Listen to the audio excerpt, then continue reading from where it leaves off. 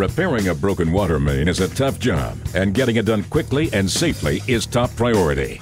You need tools tough enough for the job, and Stanley Hydraulic Tools offers the performance needed for extreme applications. The new HP28 power unit offers operation of 2 tools simultaneously at full capacity. That means you can cut pipe and pump water at the same time from a single power source.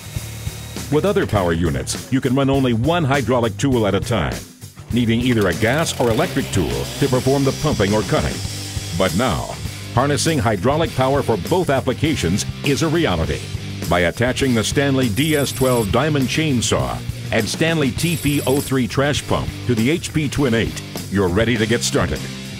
The DS12 diamond saw with pipe clamp attachment allows for safe and effective cutting of several pipe materials, including ductile and cast iron, HDPE, and PVC.